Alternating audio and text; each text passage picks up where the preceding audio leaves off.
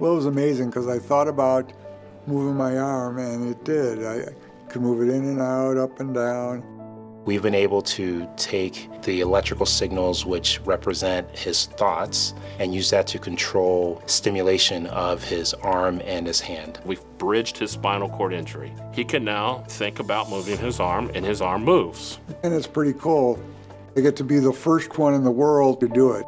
He has a severe spinal cord injury. He is pretty much paralyzed from the top of his shoulders down. I remember up to the accident, and then after that I remember bits and pieces. I was on a 150-mile bicycle ride. It was raining really badly. I was following a mail truck, and I was keeping my distance pretty good. But then it stopped to deliver a package. I ran right into the back of the mail truck. People have to do stuff for me that I can't do myself. They have to turn me every 2 hours. If I want water, they have to give me water. This research has enhanced my ability to be able to do things. For the first time, we've implanted brain recording electrodes in a person, and an FES system, functional electrical stimulation, has been implanted as well. I learned about this research through one of the doctors at the VA. My father said, "You really want to do this?" I said, "Yes. Somebody has to do research. If nobody does research, things don't get done."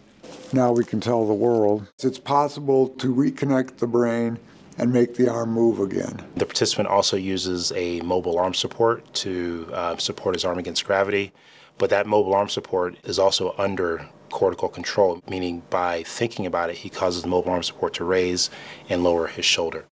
I'm still wowed every time I do something amazing. I ate a pretzel.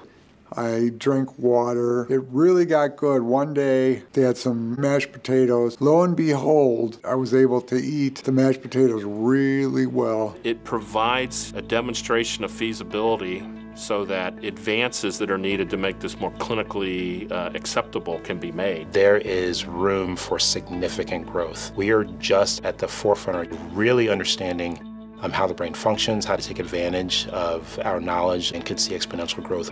I'm always wanting them to do more. Seeing the possibility is one of the biggest goals. You know, yes, I'm injured, but it's not like my life stopped when I got injured. It's going to help out a lot more people for years to come.